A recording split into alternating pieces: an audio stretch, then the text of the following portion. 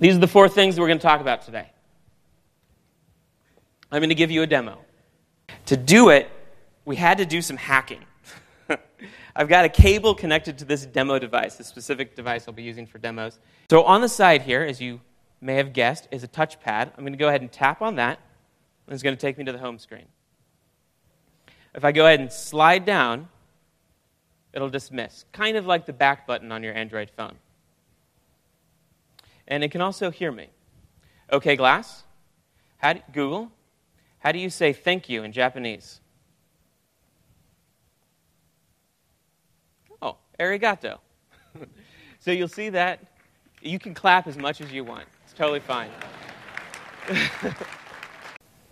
All right. Do you mind if I take a picture? Okay. So we'll do this one. Okay, Glass, take a picture. Hey, there we are. So I'm going to go to that picture I just took. Right? I'm here at the home screen. I'm going to slide forward. There's that picture. Don't you all look wonderful? I'm going to tap right on that picture, and I get card options. Now, this picture is a timeline card. And on there, when I tap, I can get options, including share and delete. I'm going to choose share, and I'm going to share it with my friends on Google+. Done. These timeline cards, there's a bunch of them. Sydney's taking some photos. I'm getting some updates from him. You'll notice that I have this picture. I've got the arigato. These are things that have happened in time. We're going backward in time as I swipe forward. If I swipe backward, we go forward in time, or to the left, and I can swipe all the way over here to some Google Now cards. A timeline card is just a discrete bit of data that you send to Google, and then Google syncs to the user's glass for you. Now, these timeline cards can be text, images, rich HTML, it can be video. And they can also be bundles of things. Remember, we saw this with the weather card. Whenever you see that fold in the upper right-hand corner and you tap on it, it'll expand into sort of a sub-timeline, if you will. Now, this is what it looks like in code. And it could be just as simple as this. Is you got a text variable set to hello world, you send that to Google, and we push a timeline card to the user that says hello world. You can insert images this way, using a multi-part request. And you can insert rich HTML as well.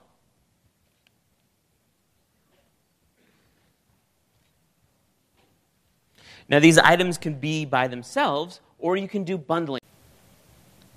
There's also these card options. Now, remember, I tapped on that picture, and I got share and delete. Well, you can specify that menu when you insert a timeline card, and it's really easy to do.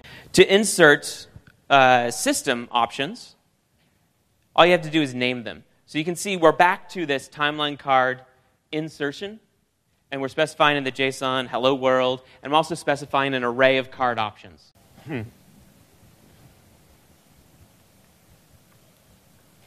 To insert a share entity, it's a post request, but this time it's on the share entities endpoint instead of the timeline endpoint, right? So we're just sending this to a different URL. To do that, you first need to subscribe to the timeline collection or whatever collection we make available.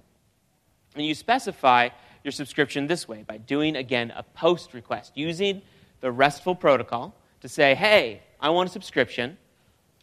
Here's the user token and the verify token to repeat back to me so I know what you're talking about. And here's a callback URL. This is where I want you to send the data.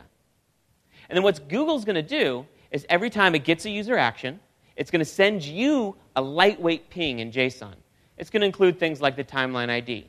So in the case of a picture, you'll get that timeline ID, and then you'll do a GET request on the timeline, like we saw earlier, and download the photo.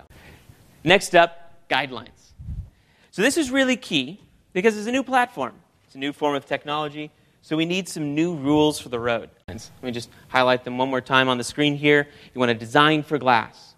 specifically for the glass experience. You don't want to get in the way. We provide an experience for the user that's there when they want it. You want to keep it timely, make sure it's up to date and matters to them in the moment. And you want to avoid the unexpected. You want to keep away from anything that's going to jar them or shock them out of their life. Does that sound like fun? Okay. First, let's start with the New York Times. It's an article about the Harlem Shake. And you'll notice it has the curl in the upper right-hand corner there, that fold. If I tap on this item, I get a bundle of all these different headlines and rich images. And if I tap on any one of these, I can get a card option for read aloud.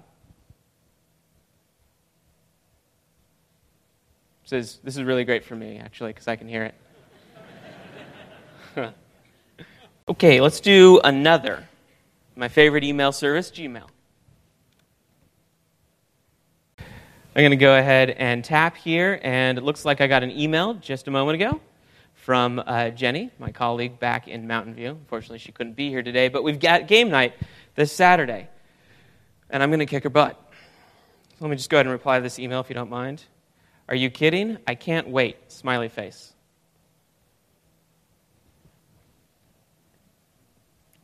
And it's going to send that message to her. So let's look at this in a little bit more detail again. Next one is Evernote. So I'm going to swipe over to the picture I took of y'all, and I'm going to tap. I get my card options there. I'm going to tap on Share, and I'm going to swipe to Sketch. I'm going to tap on Sketch. And sends an Android notification to my tablet, which is right here. And as you can see, there it is right there in Evernote. I've also got some sketches about fish and this talk, because that's what this talk needs, is some more fish. All right, let's go back to the presentation here and go through that again in detail. All right, should we do one more?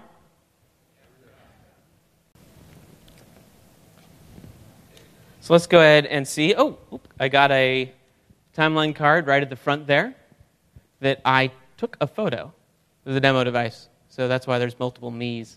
Anyway, this is really an excellent photo. I know, I took it. I'm going to go ahead and tap on it, and I get card options for all of these emoticons.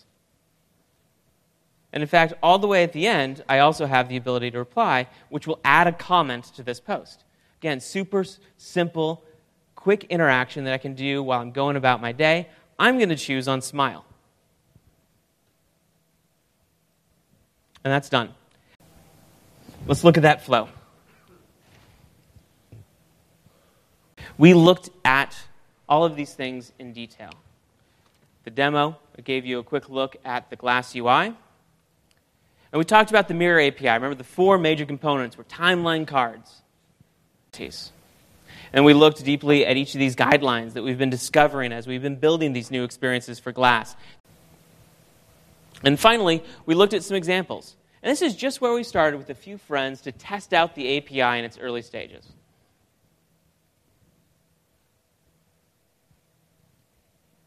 And that's the thing. This is where we're starting. You got to remember, and I'll leave you with this thought, the Glass is in early days yet. We're really just getting started. And the reason we're talking about this today, the reason we want to start having this conversation, is that every time we say something and you guys respond with your dreams and your visions for using this new technology, it's such a huge inspiration to us. And it really affects the work that we do on Glass day to day. So please keep that coming. Thank you.